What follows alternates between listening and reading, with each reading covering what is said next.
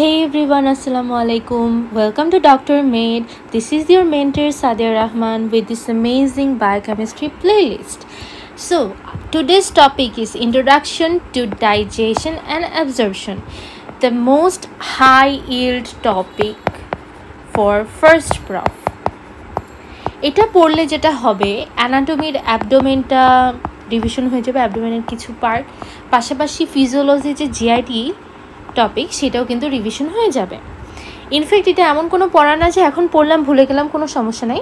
ফিউচারে যখন প্যাথো ফার্মা আমরা এনকাউন্টার করব, প্যাথো ফার্মা, ইনফ্যাক্ট সার্জারি, মেডিসিন, সব কিছুতেই কিন্তু আগে তোমার এই বেসিকটা ক্লিয়ার থাকতে হবে। এই বেসিকটা ক্লিয়ার থাকলে দেন তুমি এটার প্যাথোলজি জানতে পারবা, কী ট্রিটমেন্ট দিবা সেটা জানতে পারবা।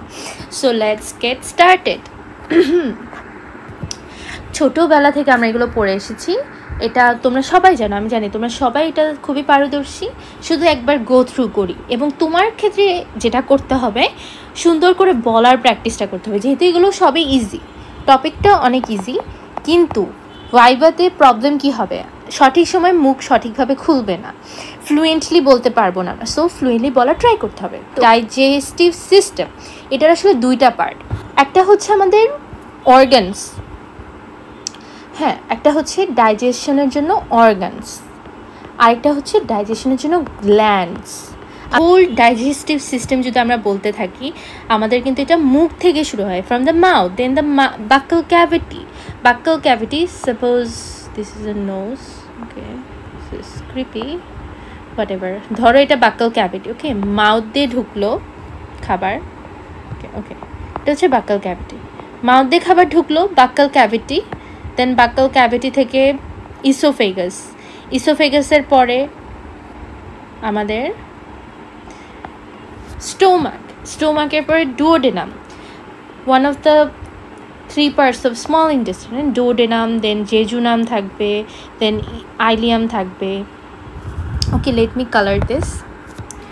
সাপোজ ব্লুটা হচ্ছে ডিওডেনাম, দেন এটা হচ্ছে আমাদের জেজুনাম, আর গ্রিন পার্টটা হচ্ছে ileum. Okay, then part this one is ascending, okay, caecum, ascending colon, transverse colon, descending colon, then rectum and anal canal. এই হোল পার্টটুকু টোটাল কত ফিট হয়ে থাকে? 25 থেকে 30 ফিট পর্যন্ত হয়ে থাকতে পারে, 25 থেকে 30 ফিট হয়ে থাকে। এটা একটা লং টিউব, শুধুমাত্র স্টোমাকে গিয়ে এটা কি ডাইলেটেড হয়ে গেছে, এবং অনেক জায়গায় বিভিন্ন টাইপের চেঞ্জেস আসছে। এই হোল পার্টে অনেকটা জায়গায়, বেশ কয়েকটা জায়গায় কিন্তু ডাইজেস্টিভ জুস সিক্রেশন ঘটে, এক্সেপ্ট ইসোফেগাস। ইসোফেগাসে কিন্তু তোমার ডাইজেস্টিভ জুস কোনো সিক্রেশন হবে না।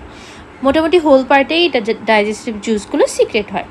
তাহলে এখানে অলরেডি আমরা বলে ফেলেছি এখানে কি কি আছে। এখানে আছে আমাদের এলিমেন্টারি ক্যানাল, যেটাকে আমরা জিআই ট্র্যাক্ট বলতেছি, এটার সাথে কিছু গ্ল্যান্ড। ডাইজেস্টিভ সিস্টেমের ফাংশন কি এটা কিন্তু সবাই জানি, খুবই ইজি একটা। কিন্তু এইসব ইজি টপিক তোমাকে কোয়েশ্চেন জিজ্ঞেস করলে টিচারও তোমার কাছ থেকে এক্সপেক্ট করবে একদম ফ্লুয়েন্টলি বলে দেওয়ার, ফ্লুয়েন্টলি বলতে হবে। ওকে, কি কি দেখো, ইনজেকশন,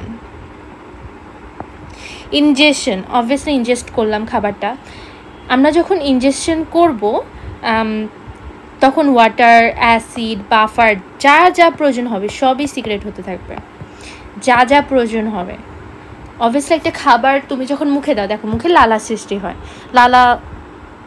লালা সিক্রেট হয়, সেটা কি এনজাইম থাকে, টাইলিন এনজাইম থাকে, ওয়াটার সিক্রেট হয়, অ্যাসিড সিক্রেট হবে, দেন বাফার সিস্টেম কাজ করবে। স্টোমাকে যখন যাবে, স্টোমাক কি করবে? দুমড়াবে মুচড়াবে না, এখানে মেকানিক্যাল ডাইজেশনটা হবে, দুমড়াবে মুচড়াবে। তাহলে এখানে দুমড়ালো মুচড়া মিক্সিং করলো। প্রোপালশন মানে কি? প্রোপালশন হচ্ছে মুভমেন্ট, জিআইটির একটা movement, GIT movement kind of এরকম। ধরো এটা একটা লুমেন, এখানে খাবারটা আসছে, এটার পিছনে এই জায়গায় এখানে একটু কনস্ট্রিকশন হবে, যার এবং সামনের জায়গাটা একটু ওপেন হয়ে যাবে, যার কারণে এখানে প্রেশার ক্রিয়েট হবে, খাবারটা সামনে চলে আসবে। এরকম করে এটা প্রোপালসিভ ম্যানারে মাউথ টু এনাল, এই ডিরেকশনে, মাউথ টু এনাল এই ডিরেকশনে যেতে থাকবে। ওকে, মাউথ টু এনাস এই ডিরেকশনে যেতে থাকবে। এটাই হচ্ছে propulsion, digestion, absorption and excretion. খুব ইজি। তুমি কি করবা, আগে তুমি মুখে নিলা, নেওয়ার পর সব জুস সিক্রেট হলো। ইনফ্যাক্ট তুমি যদি একটা তেঁতুলের কথা চিন্তাও করো, তখনই দেখবো সব সিক্রেট হওয়া শুরু করে দেবে। ওয়াটার, অ্যাসিড, বাফার, খাবার নেওয়ার পর সেটা মিক্সিং হবে, প্রপালশন হবে from mouth to anal direction, এবং উইদিন দিস টাইম ডাইজেশন হবে, অ্যাবজর্পশন হবে, এক্সক্রিশন হবে। এটাই ডাইজেস্টিভ সিস্টেমের কাজ, ডাইজেশন। সো ডাইজেশন কি? ভাইবা বোর্ডে তোমার যদি কার্ডে এটা পড়ে, অবভিয়াসলি তোমার ফার্স্ট কোয়েশ্চেনটা হবে digestion, and you have to answer. এটা একটা ফিজিওকেমিক্যাল প্রসেস। ডাইজেশনে যেটা হয়, মেকানিক্যাল ডাইজেশন, আরেকটা হচ্ছে কেমিক্যাল ডাইজেশন।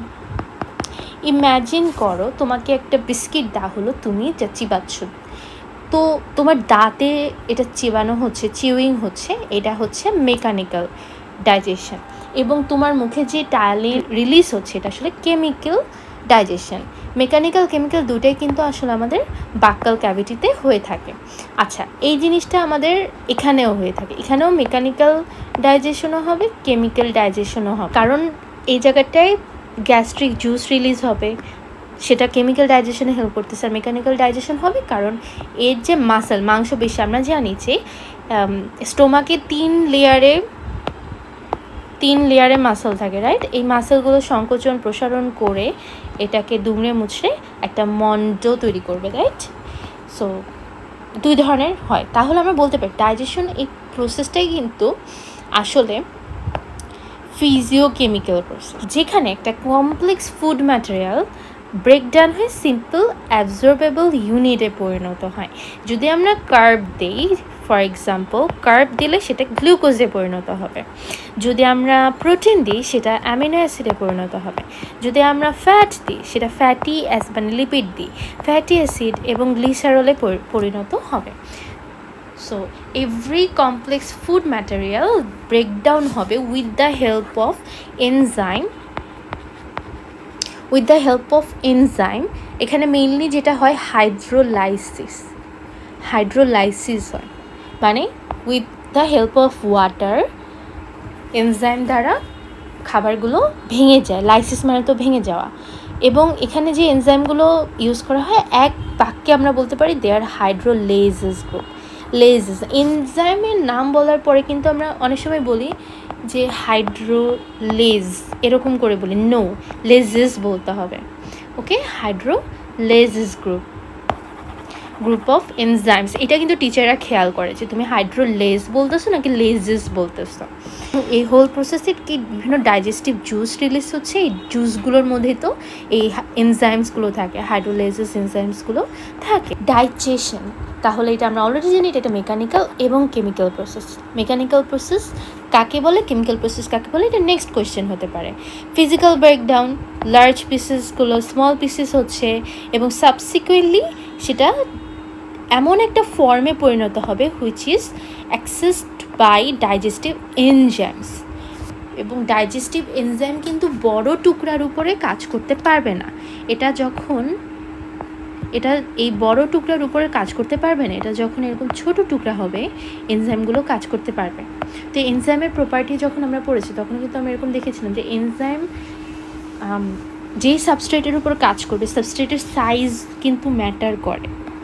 আর কেমিক্যাল প্রসেস মানে এনজাইম এখানে আসবে, ব্রেকডাউন করবে, স্মল মলিকুলে পরিণত করবে। তোমাকে যদি এখানে একটা প্র্যাকটিক্যাল এক্সাম্পল দেখাতে বলে, আমরা বলতে পারি স্টোমাক তুমি যে কোনো একটা নিয়ে বলতে পারো। ধরো স্টোমাক নিয়ে বলতে চাও, স্টোমাকে মেকানিক্যাল ডাইজেশন কোনটা?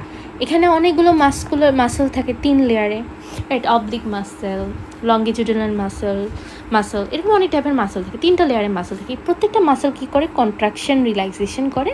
এখানেও একটা পেরিস্টালসিস হয়, এই পেরিস্টালসিসের মাধ্যমে এটাকে একটা মন্ডে পরিণত করতেছে। এটা মেকানিক্যাল ডাইজেশন। আর কেমিক্যাল ডাইজেশন হচ্ছে এখানে আমাদের অনেকগুলো সেল থাকে। ওকে, পুরো স্টোমাকে অনেকগুলো সেল থাকে। কিছু sell HCl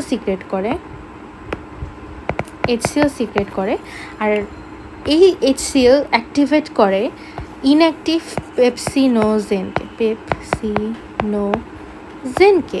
which again converted into pepsin, the enzyme responsible for the lysis of protein. First protein breakdown কিন্তু স্টোমাকে শুরু হয়। এগুলো আমরা পরে দেখব, এগুলো আমরা আস্তে আস্তে পরে দেখব। মুখগহ্বর থেকে আসলো, ইসোফেগাসে আসলে কোনো ডাইজেশন অ্যাবজর্পশন হয় না। ওকে, এটা জাস্ট পাস করে স্টোমাকে দিল, ভালো কথা। এরপর ডিওডেনামে আসলো। তো ধরো এটা আমাদের ইন্টেস্টাইনটা। ওকে, এটা আমাদের ইন্টেস্টাইন, এটা আমাদের বিভিন্ন ইন্টেস্টাইনাল ওয়ালের সেলগুলো। হ্যাঁ, simple columnar epithelium. Whole intestine কি, এখানে পুরোটাতেই তো সিম্পল কলামনার এপিথেলিয়াম দিয়ে তৈরি, তাই না? এটা ধরো সেটা আমাদের ইন্টেস্টাইন। ওকে, ইন্টেস্টাইন। এর বাহিরে কি থাকে? এর বাহিরে এই জায়গাটায় থাকে ব্লাড ভেসেলস, সার্কুলেশন। ওকে, ব্লাড ভেসেল যেটার মাধ্যমে ও সার্কুলেশনে এন্টার করতে পারবে। ব্লাড ভেসেলের পরে এখানে আমাদের টার্গেট অর্গান থাকবে। ওকে, টার্গেট অর্গান থাকবে। এই জায়গাটায় কি থাকবে? টার্গেট অর্গান থাকবে। ওকে, তাহলে এই যে খাবারটা আমরা নিলাম, ধরো এই খাবারটা নিলাম, এই খাবারটা ঢুকলো মুখগহ্বর থেকে আমাদের ইসোফেগাস দিয়ে আসলো। ইসোফেগাস দিয়ে আসার পর খাবারটা পাকস্থলীতেও গেল, এখানে ডাইজেশন হলো, ডিওডেনামে এসেও ফাইনাল ডাইজেশন হলো। এবার হোল যেই আমাদের ইন্টেস্টাইন, এই ইন্টেস্টাইনে খাবারটা আসার পরে হবে কি? এটা অ্যাবজর্পশনে যাবে। প্রথমে ইন্টেস্টাইনাল সেলে প্রবেশ করবে, এই সেল থেকে এটা এই ব্লাডে প্রবেশ করবে। ব্লাডে প্রবেশ করার পর আমাদের টার্গেট অর্গানে চলে যাবে। ধরো এটা যদি ফ্যাট হয়, এই অ্যাডিপোজ টিস্যুতে যাবে, অথবা যেখানে যেখানে প্রয়োজন হবে, এটা লিভারে যেতে পারে, অন্যান্য জায়গায় চলে যাবে। ওকে, এটা টার্গেট অর্গানে যাবে অথবা হচ্ছে লিভারে যাবে। এটা এইদার টার্গেট অর্গানে যাবে অথবা লিভারে যাবে, এটাই আমরা দেখবো। তাহলে অ্যাবজর্পশন কি, এই ডেফিনেশনটাও কিন্তু হাই ইল্ড কোয়েশ্চেন।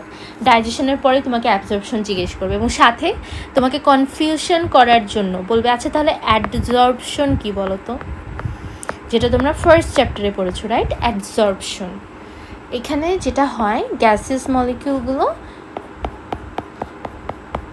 এই একটা সলিড মলিকিউল বা সলিড একটা মলিকিউলের উপরে এভাবে করে শোষণ হয় না, বাট এই জায়গাটা অ্যাবজর্পশন হয়, তাই না? এক কথাই হচ্ছে এটা রেডগুলো হচ্ছে গ্যাসিয়াস মলিকিউল আর এটা হচ্ছে আমাদের সলিড মলিকিউল। তাহলে গ্যাসিয়াস মলিকিউলগুলো এইভাবে করে অ্যাটাচড হয়ে যায় বা অ্যাডহিয়ার হয়ে যায়, অ্যাডহিয়ারেন্স of the gaseous molecule with this solid compound বা সলিড যে যৌগটা আছে সেটার সাথে। তো অ্যাবজর্পশন। সো অ্যাবজর্পশন কি? অ্যাবজর্পশন হচ্ছে ইট ইজ দ্য প্রসেস, এটা একটা প্রসেস। এখানে সবই এরকম আমরা শুরু করবো, ইট ইজ দ্য প্রসেস যেটার মাধ্যমে এন্ড প্রোডাক্ট অফ ডাইজেশন। এটা কিন্তু খুবই গুরুত্বপূর্ণ একটা line. What is the end product of digestion? ডাইজেশনের and product কি? দেখো, এটা কিন্তু জানতে হবে এবং পরবর্তীতে আমি বলবো এটা ডিটেলস কীভাবে পড়বা। কার্বোহাইড্রেট গ্লুকোজে পরিণত হবে, প্রোটিন অ্যামিনো অ্যাসিডে পরিণত হবে, ফ্যাট পরিণত হবে গ্লিসারল আর ফ্যাটি অ্যাসিডে। এটা হচ্ছে বেসিক, এটি কিন্তু and product of the digestion.